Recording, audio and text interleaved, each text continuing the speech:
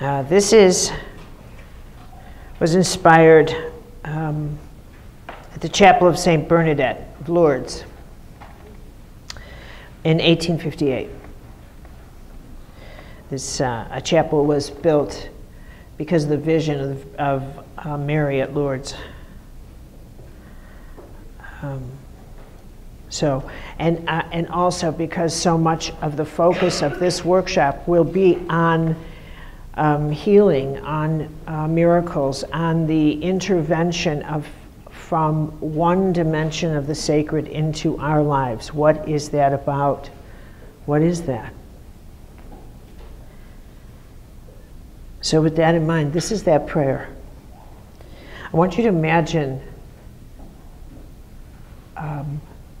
heaven looking upon you, and there's nothing else around you. There is no technical world. There is nothing, just silence, just you and silence. And a prayer. Lay your hands gently upon me.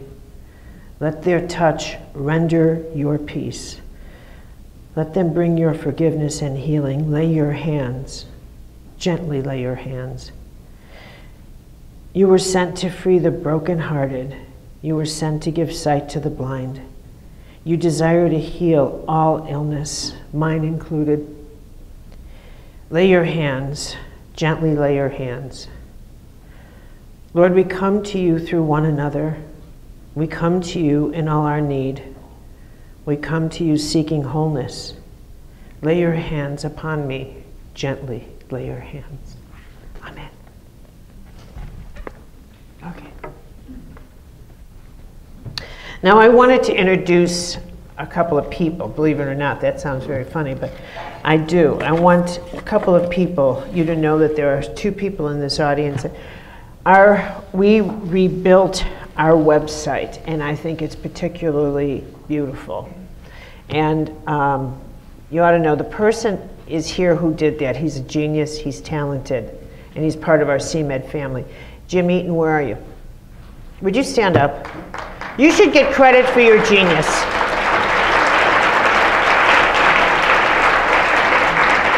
Thank you. And especially since people thank me for it. And if they only knew. I even had to borrow the plug to plug in my phone this morning. So that goes to show you how, but I don't mind being thanked for it as if I did, but no. We have that. And Stacy Couch is here. And Stacy, where are you seated, Stacy? Stacy is a long-time participant in Sacred Contracts. She's been trained beautifully to know the certification program and reading archetypes, and she's really superb. So if any of you have any interest in that area of CMed, which is now almost 20 years old, oh my God. Stacy's there. She can help you as well. Okay, now it's my turn.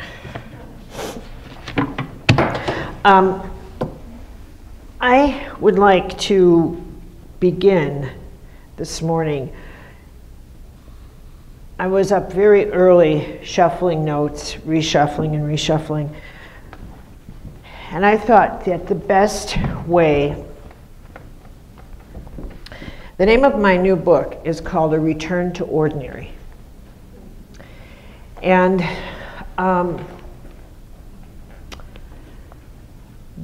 the reason I named it that is because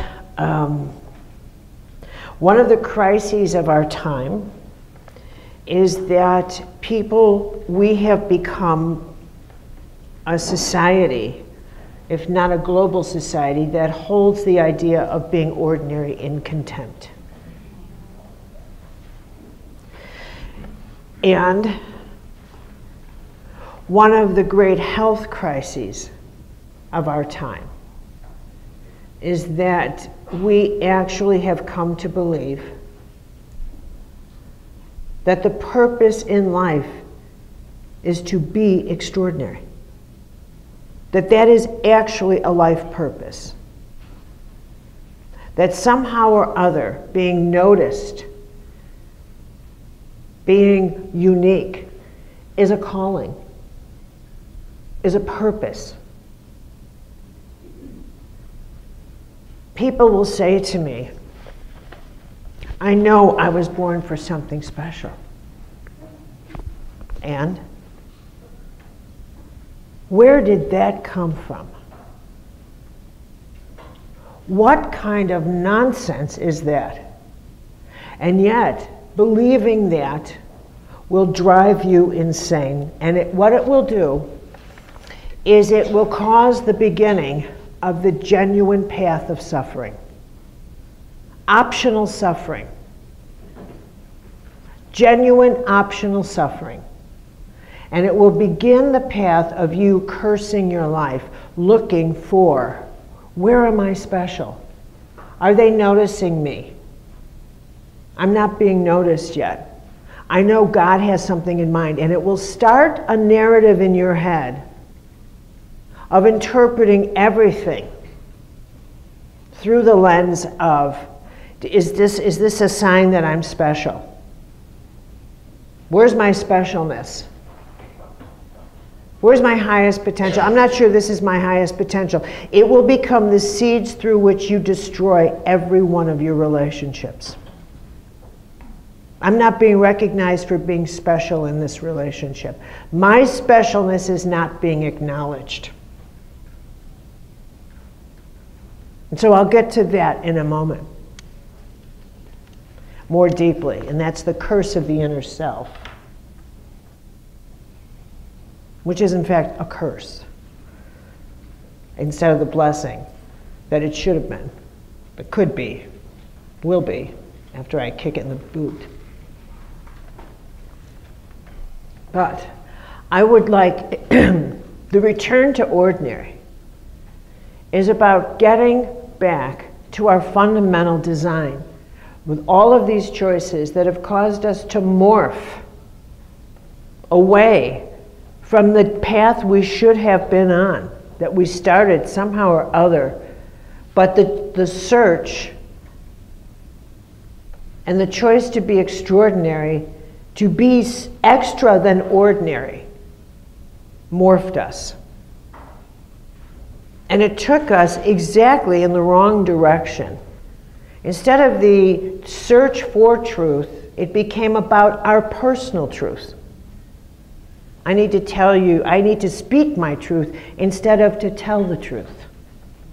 A very significant difference. A very significant difference. So I'm gonna, if you don't mind, I would like to just give the thread of how I arrived at this, because it has to do with the way in which we think, the way in which we see things, and how that way has to kind of get, how it got deconstructed in my own perception of things, and how I kind of arrived at the sacredness of the ordinary and the toxicity of the extraordinary.